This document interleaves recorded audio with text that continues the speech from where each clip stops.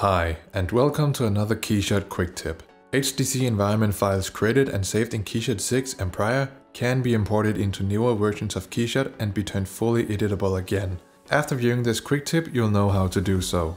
First of all, you need to import the HDZ file you want to use into your KeyShot library. Navigate to the Environment tab in the Library panel and start by creating a new folder called HDZ to keep things nice and tidy. While the folder is selected, hit the Import button and browse to the HDZ file you want to import. Add the HDZ environment to the scene by left-clicking and dragging it to the real-time view or to the environment list in the Environment tab in the Project panel. If you navigate to the HDRI Editor with the environment selected, you will see that the HDZ at first consists of a single background image.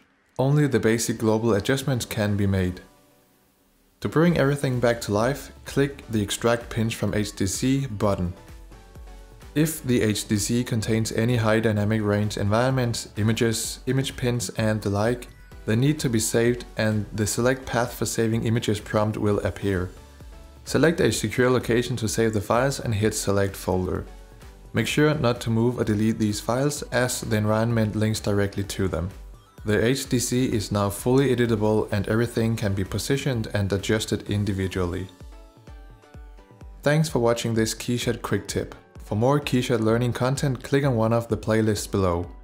To make sure you don't miss out on any new content, subscribe to our channel by clicking the KeyShot icon in the center of the screen.